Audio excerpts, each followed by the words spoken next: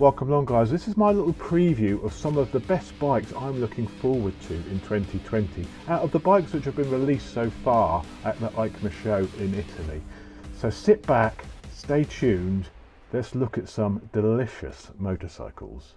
So starting off with one of my favourite ever bikes, the Super Duke R. I owned one of these, the original one, the 2415 version, absolutely loved it. Sold it because it was a little bit agricultural. Bike's been through several generations now and they have absolutely nailed it with the 2 version. This 3 version must be incredible. 177 brake horsepower, 140 newton meters of torque. Not much change in power from last year's. Up a couple of brake horsepower, that's all. Actually down a couple of torques as well because of that new exhaust, the new emission regulations for Euro 5 the bike has to meet. It's now got the 5-inch TFT, new headlights, new styling. The frame is very similar to the old RC8 frame, but it's actually 2 kilos lighter and 3 times stiffer than the old Super Duke. The rear subframe is now composite. Gone is the trellis design, so it's lighter. The fuel tank, not only has it gone from plastic to steel, it's also gone from 18 litres to 16 litres. So it's lost a bit of capacity, but it should still do about 160 miles on a tank. The braking has been addressed by new Brembo Stylema calipers. The old bike brakes were never the best out there. With the Stylemas on it, it should move it up a notch. Very, very excited to see how this thing stops, goes and handles. The bike has the same IMU, the 9.1 Bosch system. Slight revisions again for this year, just making it work slightly better. The wheelie control, the way the traction control works. It also now has buttons on the switchgear to adjust your traction control on the fly, like the RSV4 and the Tuono does. And also a button whereby you can store your favourite settings. So perhaps a button you can program to be wheelie control off. Very nice. I think the aim for this bike for this year is to tighten it all up, because it was always never the sharpest handling bike. It was a beautiful bike to ride, but it wasn't quite as sharp as the likes of the Tuono.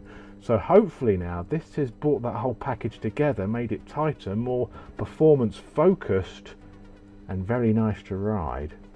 Next up, sticking with KTM, we have the new Duke 890R. This thing could be amazing. The old 790 Duke was fantastic bike, very, very precise, a really lovely ride on the road, but it was let down a little bit by poor suspension and cheap brakes. Power has increased. Of 16 brake horsepower peak, we're now up to 119 brake horsepower with this engine because of the capacity increase, and also 199 newton meters of torque at 7,750 revs. There were 2 things which let this bike down. The suspension, which was non-adjustable on the original version. This now has fully adjustable suspension, including, I believe, preload adjustment. Absolutely fantastic. And also the brakes were a bit weak on this bike. They felt a little bit wooden, you really had to pull the lever. Now this has the Brembo Stylemas, so the braking should be also taken care of. So what with an additional 16 brake horsepower and 3 kilograms lighter, this bike should be very, very interesting and perhaps the perfect road bike. It also features sticky Michelin Power Cup 2 tyres. Moving away from KTM and on to Ducati. First of all, we have a look at the new V4 Super Naked Ducati. This thing is absolutely bonkers. It is the Panigale V4 engine putting out the same 217 brake horsepower, 220 horsepower when fitted with the optional full Akropovich. This thing is going to be insane. To try and control all that power, they have added these winglets. And apparently at 150 miles an hour, these winglets provide 30 kg of downforce. This thing is going to be sharp on track and on the road. It's an absolute monster. But the question will remain, is over 200 horsepower too much for a naked bike when this thing is very, very light? KTM have the Wasp headlight. It seems that Ducati has gone with the Ant. Definitely an ant-like resemblance to the front lighting cowl. This bike will be available in 2 versions, a standard and the S. The standard will have the Showa suspension, where the S will have the Öhlins EC2 electronic suspension, the same as what's on the Tuono. Both bikes will come with full electronic suite, six-axis IMUs, launch control, cornering ABS, all of the usual electronics these days, and I am quite excited about trying this bike out. But I do think it could be too mental. Is over 200 horsepower on a naked bike going to be too much? Wings or not, we will see. The other new bike I'm very interested in from TÄTT is the new V2. Looks a little bit sexy. It's got the bodywork from the V4 TÄTT. Nice grin, love. It also comes in red. They're calling it the V2 because obviously there's the V4, the V2, because it is a twin. The big news with this one for me is the styling update, and they've also managed to make the exhaust look decent. Gone are the two separate end cans, and we now have the under pan exhaust, so the bike is back to looking sexy. This is going to be a fantastic bike. You know, that power on the road is the perfect road bike, so I'm really going to need to make sure I get my arse on one of these next year and test it out, because it looks rather sexy. 155 brake horsepower at 10,000 revs. Perfect amount of power for the road.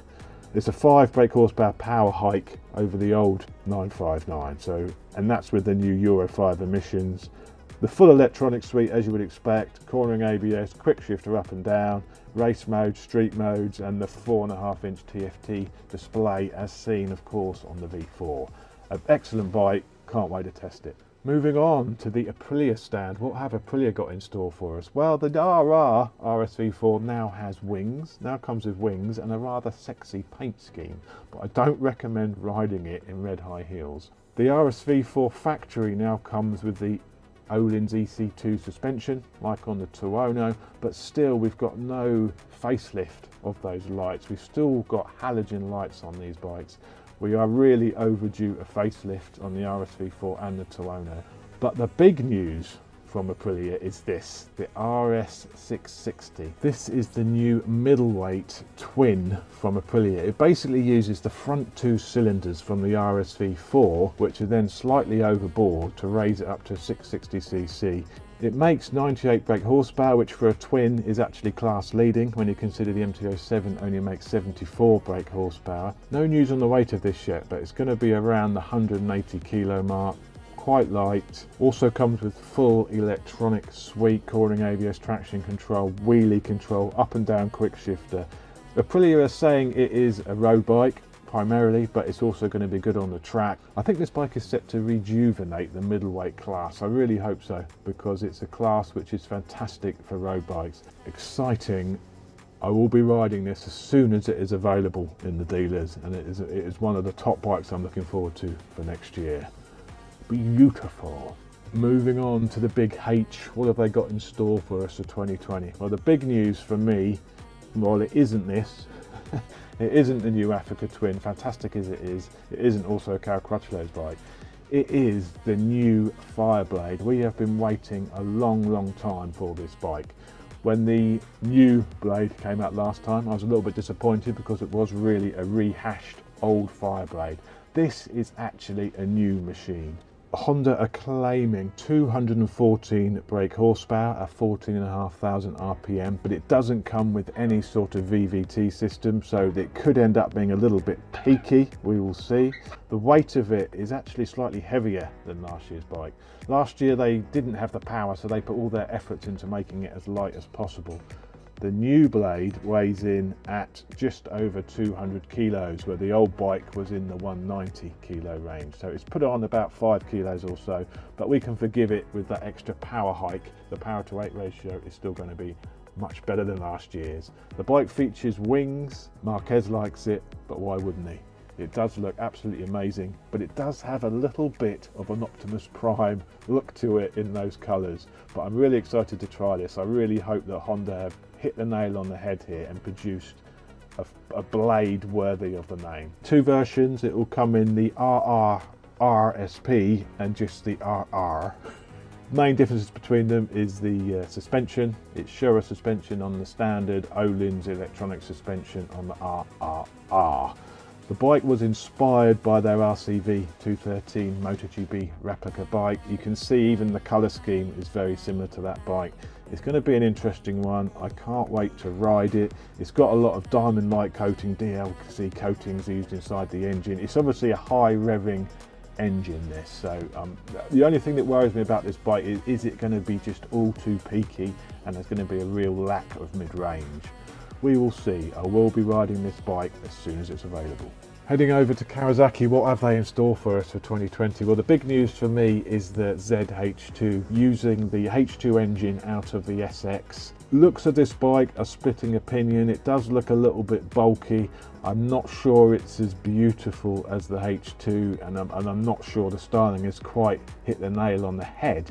But this bike is going to be 200 horsepower, 140 newton meters of torque. It's going to be an absolute monster. 100 foot-pounds of torque and over 200 brake horsepower on tap. And the thing about the H2s is you can get more power easily by doing a simple reflash and a chip tune. You can be up to 250 horsepower, no problem at all. It's 17 kilograms lighter than the H2 SX, which is 239 kilos. But it still weighs in at a rather hefty 222 kilos. When you compare that to the lightweight Ducati Street Fighter, even the Super Duke has lost weight. The Super Duke is under 200 kilos now. This does seem a little heavy, but with that power plant, it will make, I think, a very stable, powerful machine. So again, as soon as these are available, I will be riding one, and I am rather excited. 197 brake horsepower. Oh yes. The bike has been built with some compromises in mind. It's not all out like the original H2. Gone is the single-sided swinging arm. We now have a dual-sided swinging arm, very similar to the ZX10. That's obviously to reduce cost of this bike. This is going to be around the £13,000 to £14,000 mark. It'll probably compete directly with the Super Duke.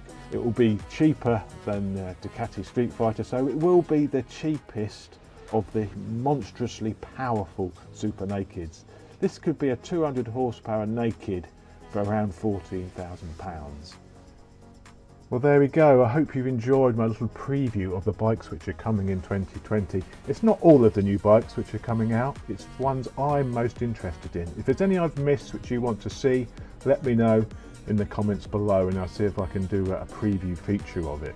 But thanks for watching. If you're not already subscribed to my channel, please subscribe. I will be ride reviewing all of these bikes and perhaps even purchasing one of these new machines for the garage to see what they like to live with over a longer period, because I do have an itch for a new motorcycle.